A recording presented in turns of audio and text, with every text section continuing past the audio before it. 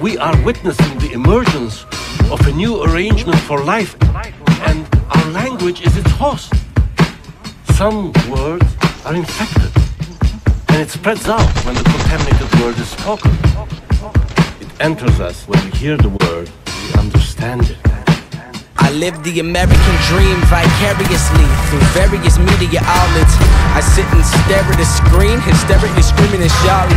When I speak, feel red heat. When I breathe, this dragon's breath. Yes, I'm a deadbeat from head, feet, then back to head again. 2 half-wits make a square hole, living in peril. Who that kid over there who chew that chicken from Harold's and shoot catfish in a barrel? A petty jerk, finish shirky of any pennies you work. And I can't just let go, cause every verse is a manifesto.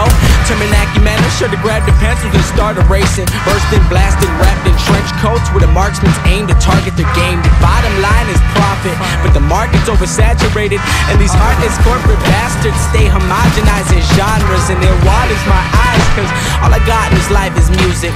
And now I'm likely gonna lose the shit to some cogs lined up in unison. So sing it even if you don't know the words, even if you don't prefer doing the whip like you're going to work, or chilling at the crib, smoke herb and sing it till your lymph nodes hurt. Don't hold the phone though.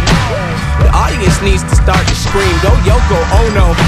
And Nirvana means to blow your own dome. Cough and wheeze when you spark the law with the Palmer squad. Saw Socrates at the Parthenon, but I forgot to cop a cheap concert tea in the parking lot. Gosh darn it, talk hard as a rock, but maybe he lying. Claim he a giant, but like Dave seen Goliath, that heart was soft as a baby's behind his. Laughing maniacally to combat the anxiety, but you likely to lose every time, so just tighten the noose and fly away. How can you have the balls to go up in front of an army? This is a war! Ayo, I kick in any door with hinges forcefully and storm the entrance, cause my core convictions don't consist in none of your opinions. The Lord's a war, been in my corner at these tournaments. Unfortunately, mortals can't perform under the poor conditions. I harness knowledge and argue topics with Harvard scholars. A startled novice with jars of pot in his cargo pockets.